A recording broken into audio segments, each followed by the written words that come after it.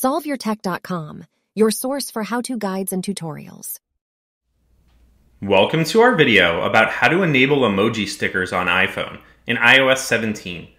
If this guide helps you out, then please consider subscribing and liking this video.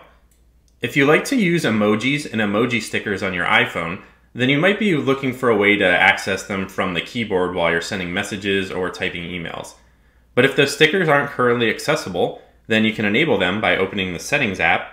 You can then scroll down and choose the General option. And now you can scroll down again and select Keyboard from this menu. Now you want to scroll all the way down to the bottom where you'll find the Stickers option under Emoji. So just tap the button to the right of that to enable it.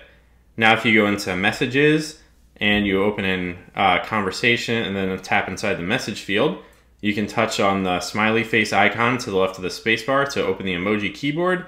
And now you should see a little section here with stickers that you can add to your messages by simply tapping on one of them that's available.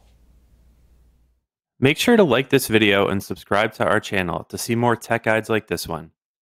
For additional information on this topic and to read the entire article, click the link in the description to visit solveyourtech.com.